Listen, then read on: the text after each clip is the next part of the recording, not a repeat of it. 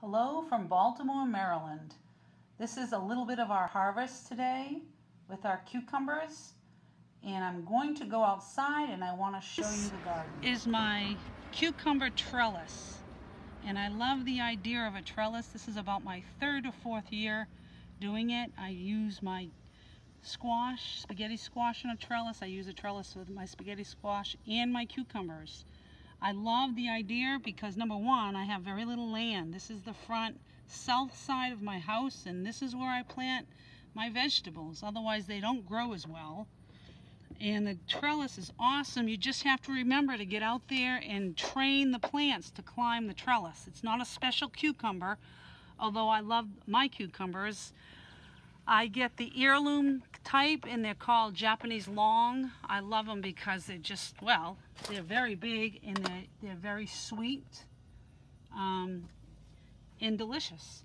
So another point I want to show you, so obviously the trellis allows me to have more plants. Everything's off the ground. I have less of the mildew and infestations of any kind of bug.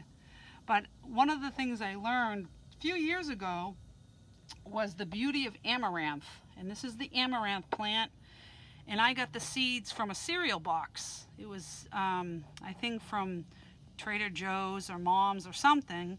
And it was amaranth cereal. And I thought, well, it looks like seeds. Let's plant it. And it worked. And instead of my cucumber leaves looking like this, they look like this.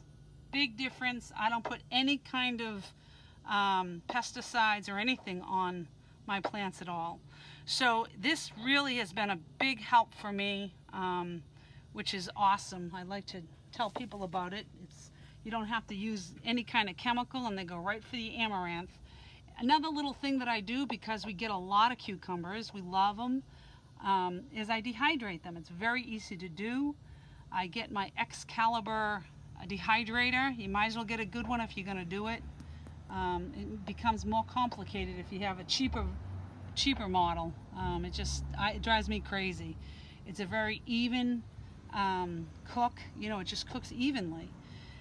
So what I do is, because I like the food living, I put my temperature at 105. It takes a couple days. Of course, today I could probably keep it outside and it would dehydrate here. It's just so hot here in Maryland.